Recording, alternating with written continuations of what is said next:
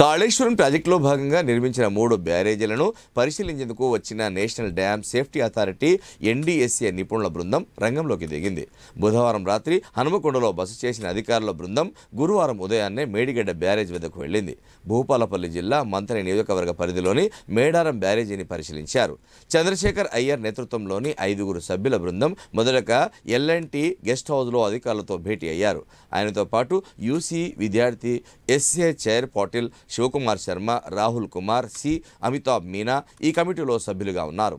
ఆ తర్వాత బ్యారేజీ వద్ద 7వ బ్లాక్లో కుంగిపోయిన ప్రాంతం, దిగువ భాగంలో ఏర్పడిన పగుళ్లను క్షుణ్ణంగా పరిశీలించారు.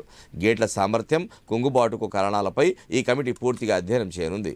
ఇక్కడ పరిశీలన పూర్తి అయిన తర్వాత మధ్యాహ్నం అన్నారం, సుందిళ్ల బ్యారేజీలను కమిటీ పరిశీలించనుంది. కాగా పూర్తిస్థాయి నివేదిక సమర్పించాలని ఈ కమిటీకి రాష్ట్ర ప్రభుత్వం 4 నెలల గడువు విధించింది.